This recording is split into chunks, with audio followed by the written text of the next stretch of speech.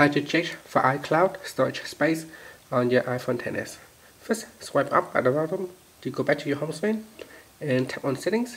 In settings, you want to go to the top and then tap on your Apple ID and then tap on iCloud, and from here tap on manage storage. At the top here, it gives you a summary of how much storage space you have left, but you can also tap on manage storage.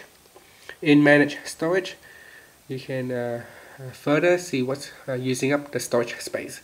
Now at the top here you can see I'm using photos 2 GB, then backups 1.1 GB, and the left and other one left a few hundred megabytes. And that's how you can view the iCloud storage space. And then from here you can choose what to keep and what to remove from your device. So if I want to delete this one, I can tap on it and tap on delete backup to remove that backup. So there it is, deleting. And that's it. That's how you can view your iCloud storage space.